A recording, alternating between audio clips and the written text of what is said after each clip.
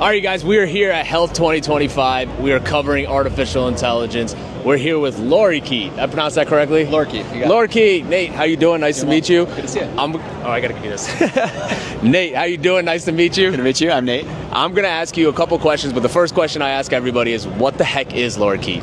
Lorikeet's a universal AI concierge for patient-facing and operational challenges that healthcare organizations face. Okay, and so when you say patient-facing, you mean any type of interaction the patient has with the hospital, with your doctor, with your nurse, whatever it is? Yep, so if it's something that a patient would interact with someone who works at the hospital or the healthcare organization with, Lorikeet can handle that like a human would, all the way up to the point where it becomes clinical, then we hand it off to the doctor.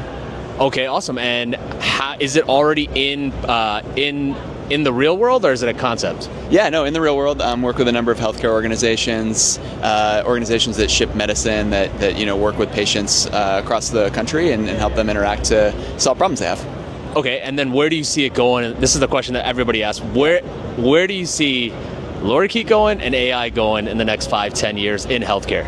So I think a lot of it has to do with just being able to answer more and more complex questions and interactions that patients might have, solve problems for them. One thing that we just launched is something called Team of Agents, where we can solve 2 problems at once for a patient. So if you need an authorization from a doctor for a script, you can actually call out, get that done on the same line at the same time. So things that human agents have a hard time doing. So it's actually accenting or improving your efficiency for physicians, billers, even sending scripts to pharmacies or whatever it is. It does all that. Is that correct? Yeah, so I think we think a lot about how to get AI to the level of what humans can do. This is actually surpassing what humans can do today, which is a really interesting feature. Perfect. And then final question I got for you is this agentic AI? It is.